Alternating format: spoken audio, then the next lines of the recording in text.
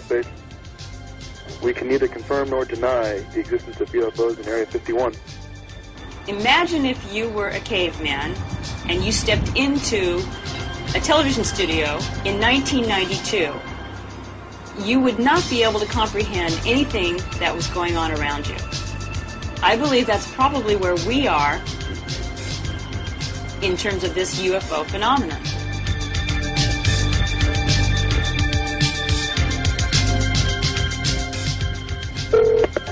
This is the Sky Report from the Griffith Observatory in Los Angeles for the week ending July 7th. Jupiter is a third of the way up the sky.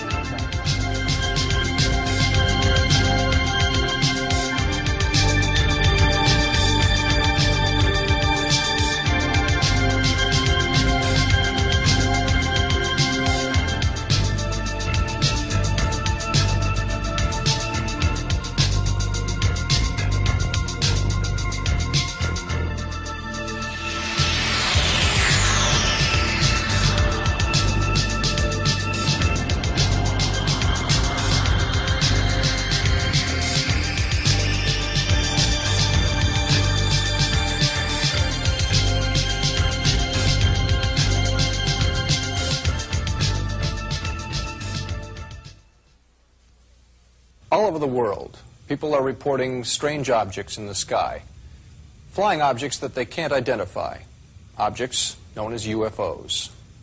In recent years, thousands of UFO sightings have been reported throughout North America, South America, Western Europe, Russia, Australia, Japan, in fact, just about every region on Earth.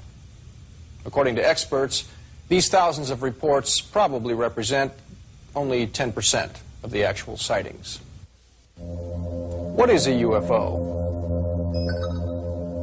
With careful analysis, many UFOs have a conventional explanation. Some turn out to be natural phenomena, comets, meteors, strange clouds,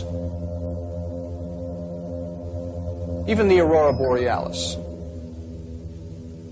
Some UFOs are actually misidentified aircraft. This UFO, photographed over Catalina Island, remained unidentified until advanced computer analysis showed that it is probably a small airplane.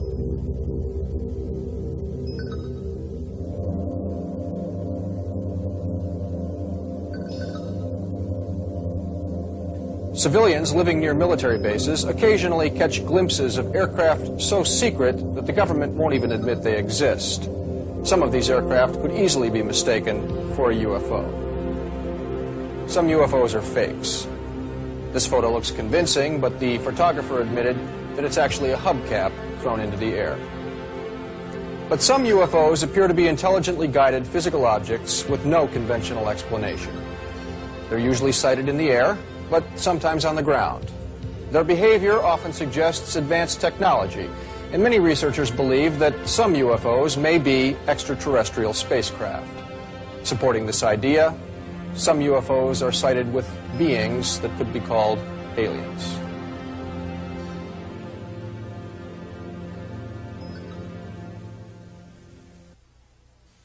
In the summer of 1991, I was living at the top of Topanga Canyon, which is outside of Los Angeles, California.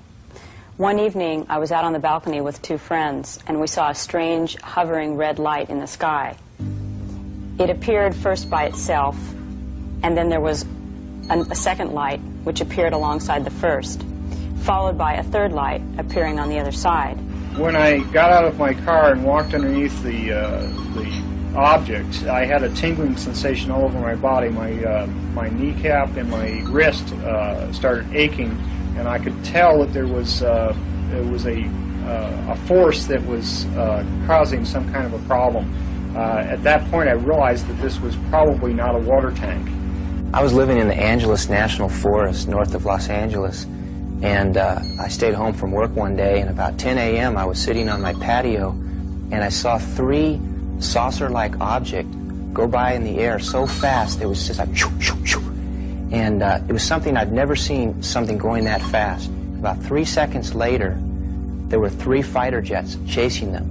The amazing thing was that the fighter jets were going their full speed, but seemed to be standing still compared to the speed of the saucer-like objects. I saw in the distance a UFO floating along, probably a mile away from me, over these fields of wheat, emitting a very large beam of light, just incredibly bright, just illuminating like day the area it was going. It was so bright.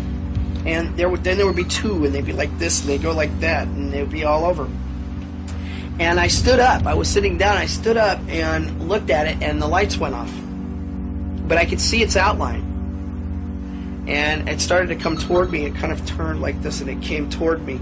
As we're driving down the road, I was asleep in the front seat, and all of a sudden I woke up, and there was this bright light behind us, and we both assumed that it was a truck. It stayed right on our tail, and we couldn't, it wouldn't pass us or anything like that, so my wife just started speeding up, and when I looked over, the speedometer was pegged at 100 miles an hour, and this thing was right behind us, and I looked back, and there was no headlights. It was just one big massive light, and our headlights were just about out. We couldn't hardly see anything. They were so dim in comparison. The next thing that we know, we are on the side of the road at a dead stop, and it's pitch black. It was a moonless night, and there was absolutely nothing around anywhere. And we went from 100 miles an hour to a dead stop with no reference of time in between. There was no braking or anything. It was just it was an instantaneous transition. It just seemed like we weren't supposed to talk about it. And since it was something that was so bizarre, we didn't feel that anybody would believe us anyways. Visual sighting is the most common kind of UFO encounter. Sightings almost always occur by surprise, so most witnesses are unprepared to take photos. Nonetheless, some remarkable photos have been taken over the years, as well as film and video footage. Some photos have been subjected to laboratory testing for fraud, and while some frauds have been detected this way, other photos appear to be absolutely genuine. UFOs show up on radar. In Belgium in 1990, 4 military radars confirmed a UFO sighting. 2 F-16 jets pursued the object, also tracking it on radar, but they couldn't keep up. One jet's radar showed the UFO descending from an altitude of 10,000 feet to 500 feet in just 5 seconds, accelerating fast enough to kill a human pilot. Belgian military officials admitted they could not explain these events. UFOs also leave physical evidence. Researchers have compiled over 4,000 so-called trace cases from around the world. Physical traces can include rings of scorched vegetation, indentations in the ground, even fragments of strange metal. UFOs also seem to have dramatic temporary effects on physical objects. For example, some witnesses report that their cars or home appliances stop functioning during a UFO encounter, but start working again when the UFO disappears. Some researchers surmise that something about UFO propulsion may affect electrical systems. UFOs may also be related to strange cases of livestock mutilation and crop formations.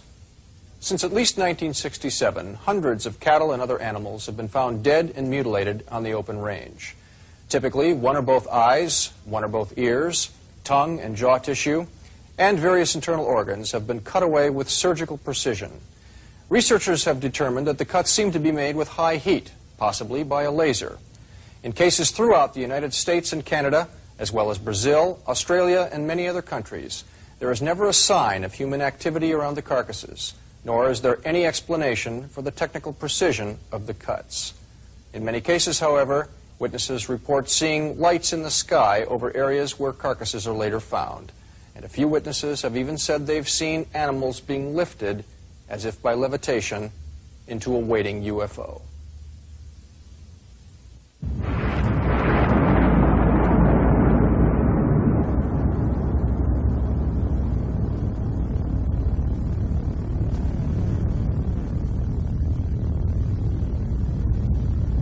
Contrasting with the gruesome animal mutilations, beautiful pictograms have been mysteriously appearing in the crop fields of many nations, especially southern England. In the early 1980s, simple circles were the norm, but each year they've become more elaborate and more numerous. One by one, conventional explanations have failed. In October of 1991, two gentlemen came forward saying they had hoaxed the whole thing, a story that made front-page news. But their claim quickly fell apart. The sheer number of formations would be impossible for two people to accomplish, and besides, these two gentlemen could not produce even one formation that matched the subtle details of the real thing. Meanwhile, 1991's pictograms were more elaborate than ever, none more astounding than the Barbary Castle formation, which appeared the morning after a night of lights in the sky. Colin Andrews, a leading expert on crop formations, explains. The story begins, really, with regard to this tremendously large and impressive marking on one summer's night when a number of people travelling along a road south of the town of Swindon saw a flash of light in the sky. It was an orange flash of light. Lightning was not in the vicinity. The cumulonimbus clouds associated with storms was not there, and they had their attention drawn to the sky due to the fact there was this bright flash of light. From that same spot in the sky came a beam of light with rippling edges, rippling veil, if you will, of golden light from the sky to the ground. At the end of the golden beam of light manifested a golden ball at ground level. Now that ball was seen to discharge, if you like. It faded away, and this same sequence occurred again within 15 seconds, two flashes of light, two curtains of golden rippling light, two golden balls manifesting at ground level. We were able, by simple triangulation methods, to ascertain where that aerial phenomena literally reached ground level. And the pattern you've just seen was precisely that spot, that night, that pattern arrived in that field. If we consider only that one pattern, we have to be looking at a phenomenon here which is of the greatest importance to all of us. What you're looking at there is the Mandelbrot set. Now that is a universal mathematical constant. It's the most complex arithmetic graphic form known to man. We've only been able to produce that in graphic form via computers in recent times, in recent years. It's a highly complex mathematical universal constant. Now, we were looking at that pattern, and one would have to say, if that pattern ever arrived on our planet, we would have something to consider, because that equates to the point at which order actually breaks down into chaos. That is the arithmetic graphical form which represents that state between order and chaos. Indeed, the very state which the indigenous people have been suggesting we have arrived at. And there it is. That is the Mandelbrot set. That arrived in a wheat field south of Cambridge in England just a few months ago. That indeed is the Mandelbrot set. Now that is the only graphic form which we certainly can support scientifically and have knowledge of its meaning.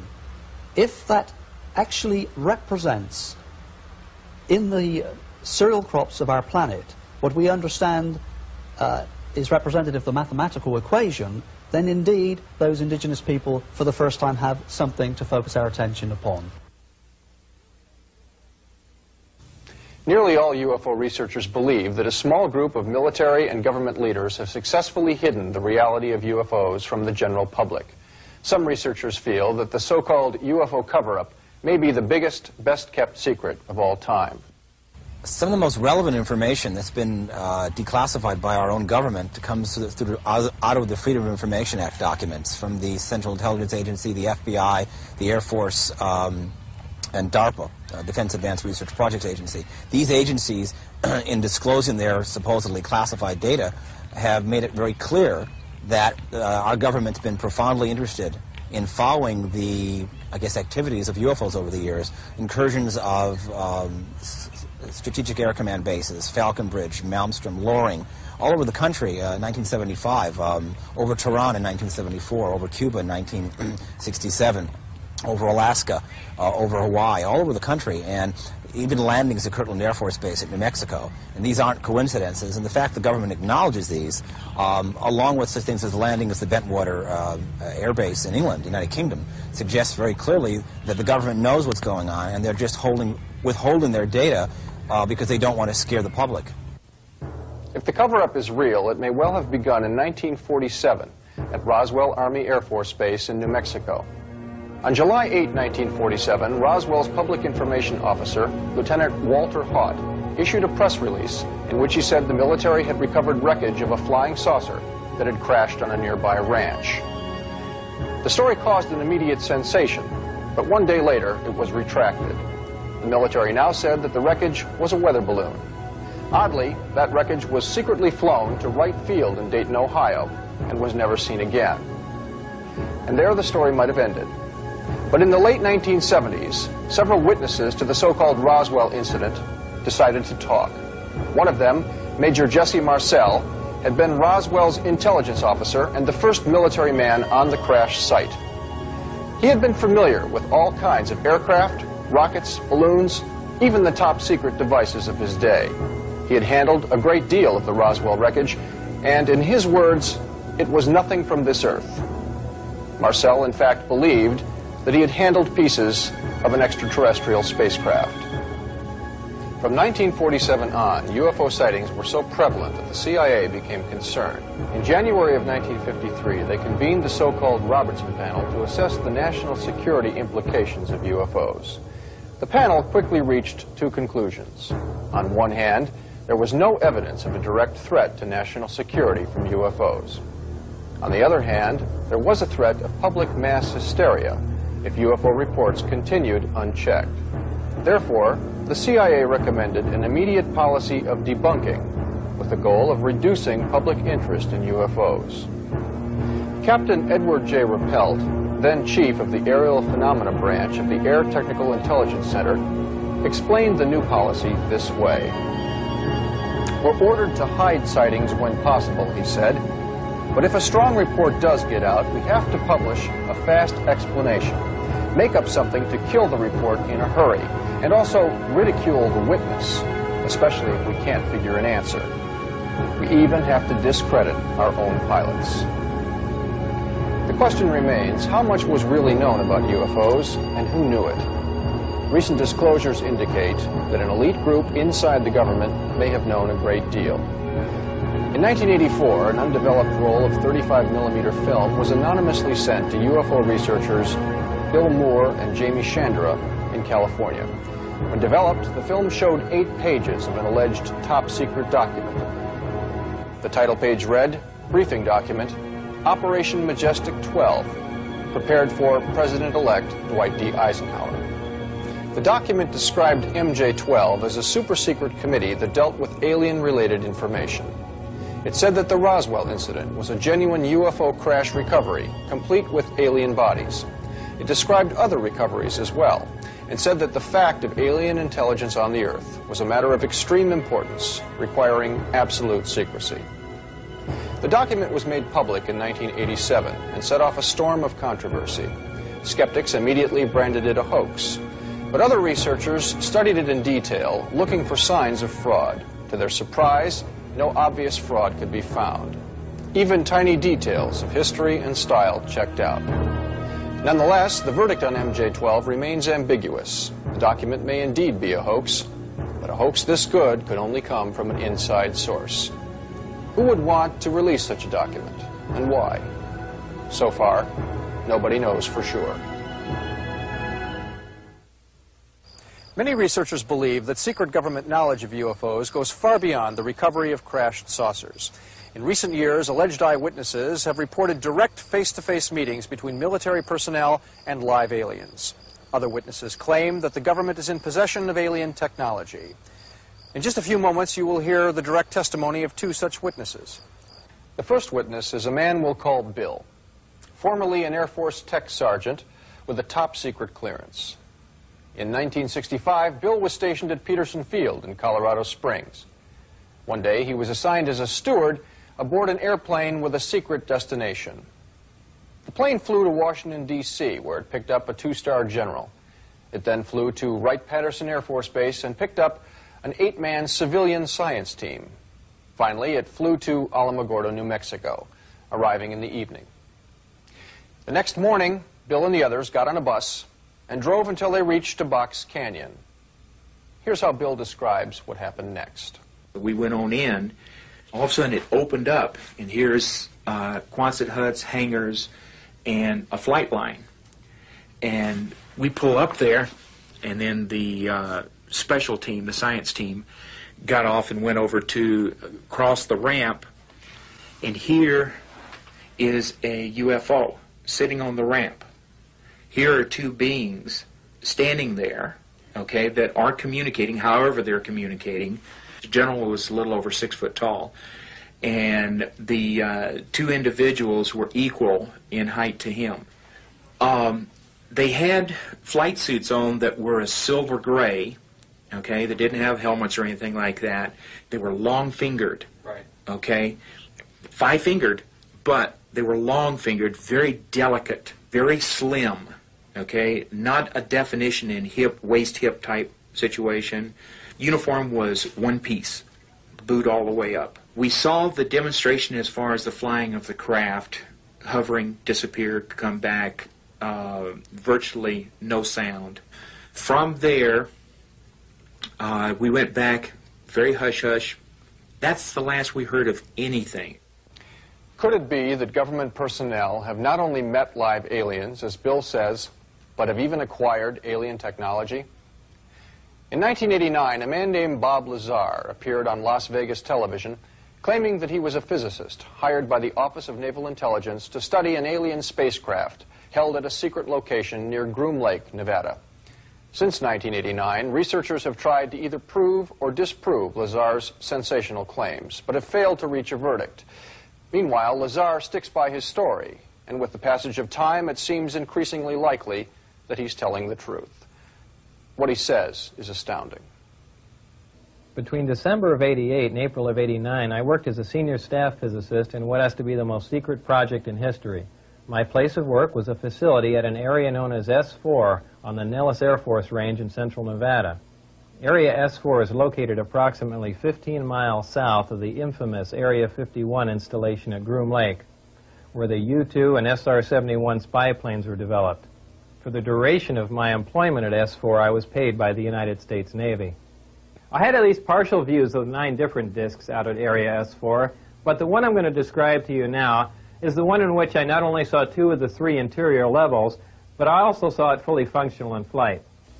This particular disc appeared to be in excellent condition, and because of its sleek appearance, I nicknamed it the Sport Model. The Sport Model is about 16 feet tall and 40 feet in diameter. The exterior skin of the disc is metal, which is the color of unpolished stainless steel. The Sport Model sits on its belly when it's not energized. The power source is a reactor, which uses element 115 as a fuel, and uses a total annihilation reaction to provide the heat which it converts to energy, making it a compact, lightweight, efficient onboard power source. As you can see, the hatch is located on the upper half of the disc with just the bottom portion of the door wrapping around the center lip of the disc. The interior level of the disc is divided into 3 levels. The lower level is where the 3 gravity amplifiers and amplifier guides are located. The reactor is located directly above the 3 gravity amplifiers on the center level and is in fact centered between them. The reactor is similar to this half-scale model. The element 115 is machined into triangles like this and is then inserted into the reactor. The center level of this disc also houses the control consoles and seats, both of which were too small and too low to the floor to be functional for adult human beings. My job in this program was to be part of a back engineering team. Back engineering is the act of taking a finished product and tearing it apart to find out what makes it tick. The goal in this program was to see if the technology of the disc could be duplicated with Earth materials. As part of my indoctrination into the program at S4, I would randomly be taken into a small room which contained a table, a chair, and 120 or so briefings in blue folders. I'd be left there to read for varying amounts of time, usually about half an hour. These briefings contained a wide spectrum of information, mostly relating to aliens and alien technology. These reports appeared to be an overview of alien information which could be used to brief scientists from any field about the scope of the whole project, and not just their specific field of endeavor. In May of 1987, some scientists took an antimatter reactor to an underground blast facility on the Nevada test site to perform an experiment. Unfortunately for them, their experiment required them to cut the reactor open, which resulted in their deaths. This explosion was explained to others at the test site as a previously unannounced low-yield underground nuke test. I was hired in December of 1988 to replace one of these men. The S4 installation is built into the mountain, and the 9 hangar doors are angled at about 60 degrees. These doors are covered with a sand-textured coating to blend in with the side of the mountain and the desert floor. The hangar that housed the sport model was like a typical airplane hangar with the exception of the angled doors that I mentioned before. The hangar was equipped with typical tools and extensive electronic equipment.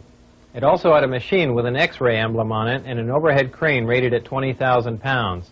Equipment in this hangar was marked with a black number 41 with a white circle around it. It was outside of this hangar that I saw the sport model tested. Probably the most amazing thing about Area 51 is the fact that this is literally the only place in the world where you can go out and actually see flying saucers on a timetable basis. You can literally go out there on a Wednesday night between about 7 and 1 a.m. and you'll see these things flying up and down the valley. It's absolutely amazing. On even a bad night, you'll have 10, 11, 12 sightings. On a good night, and I've been out there with friends of mine camping, on a good night, the sky will just rip open with these things. You'll see anywhere between 20 to 40 objects in a night testing over the base for anywhere from 15 minutes to 45 minutes at a time. You'll see these objects flying up and down the valley. We've had people where these objects have flown right over their heads as they've gotten out, fumbled for their cameras and then shot away. Area 51 is the single most amazing thing because, first off, we know the military's got them. Second off, in their pure arrogance, they really don't care whether or not we see them or not.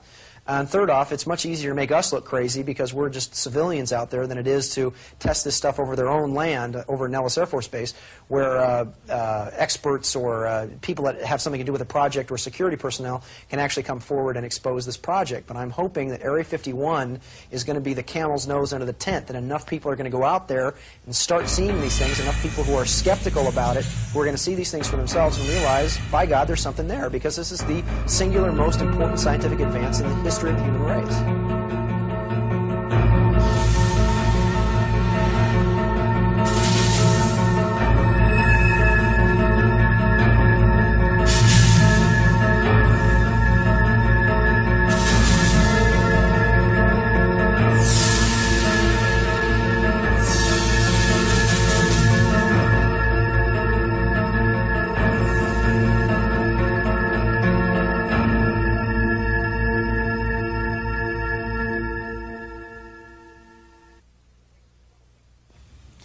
If at least some people in government know that UFOs are real, why don't they just tell us? One reason may be that the UFO situation remains puzzling even to the most knowledgeable experts. Indeed, if some UFOs are alien spacecraft, as many researchers believe, it may be that no one really knows who these aliens are or what they want. Ample reason for a cover-up. How many government officials would want to risk looking ignorant and powerless in the face of something as momentous as the discovery of alien intelligence right here on planet Earth? Another justification for the secrecy may be the possibility of social upheaval. In 1979, a former CIA official named Victor Marchetti published an article titled "How the CIA Views the UFO Phenomenon." In it, he theorized that all major governments are committed to hiding the fact of alien intelligence from the public, for fear that disclosure might, in his words, erode the foundations of Earth's traditional power structure. He went on to say that political and legal systems, religions, economic and social institutions could all soon become meaningless in the minds of the public. Civilization as we know it could collapse into anarchy. Such extreme conclusions are not necessarily valid, he said, but they probably accurately reflect the fears of the ruling classes of the major nations. The Robertson panel report, discussed earlier in this program, demonstrates that our government has long considered UFOs to be a national security issue. Is public hysteria their only concern, or is there more? Millions of citizens believe they have had a close encounter with an alien. Some say the experience was wonderful. Others feel traumatized. In these accounts, aliens of many kinds are described. But a high percentage of unpleasant encounters, also called abductions, seem to involve a particular kind of alien known as a gray. Does this mean that some aliens are dangerous? Assuming that the abduction experience actually involves alien encounter, the alien's intent is by no means clear. Does anyone in our government have the answer? So far, we don't know. For most citizens, the challenge posed by UFOs and aliens is a personal one. Depending on what we already believe, adjusting to the arrival of alien intelligence could seem easy or almost impossible. Fear of the unknown is one of humankind's most basic traits.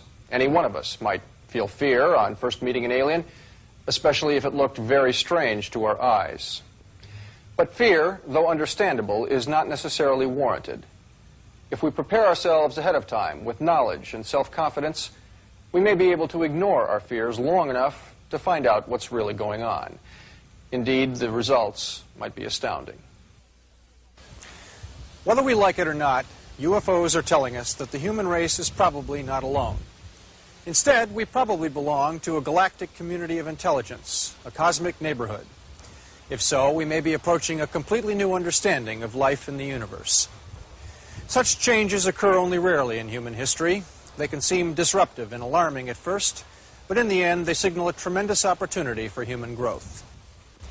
If this is the final outcome of the UFO mystery, then UFOs might one day be regarded as one of the best things that ever happened to us. I'm Michael Lindemann.